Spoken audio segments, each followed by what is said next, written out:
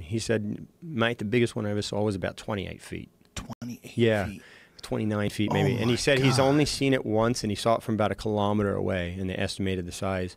And he said these guys in a helicopter saw it once. And it doesn't stay in the river, it stays out in the ocean. And he said it's so smart, it knows it's in silty water where nothing can see it.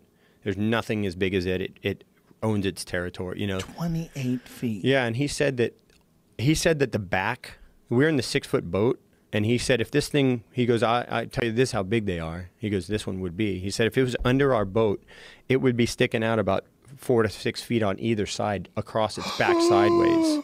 And we're in a 6-foot wide boat. So he said it'd be like 15 foot across the back, its back. Like that's how. What the So think of the fuck? girth of something that big. 15 feet across the back? Yeah, that's what this guy told me. I don't know. We didn't see it. Oh my God. But I mean, we're seeing, 15 footers that are like its girth close to that. Like a great white, when you see a 15-foot great white, its girth is 15 feet.